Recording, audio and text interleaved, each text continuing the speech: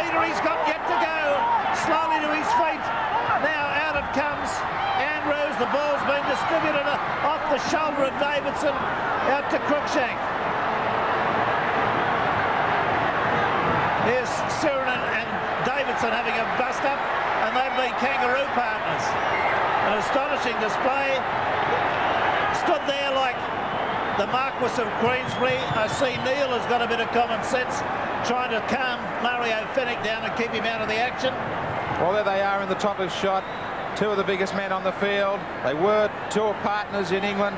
Greg McCallum should have taken action back here with Lee Crooks and Mario Fenwick. He had the opportunity for the general caution there for sterner action to be taken. He didn't. Now he finally has to use the sin bin. 10 minutes for both of them. Sin bin for Sironen and Davidson.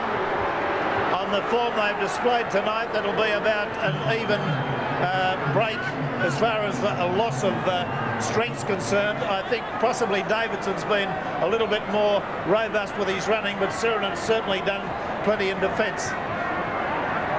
The penalty goes to Balmain, and the action continues unabated.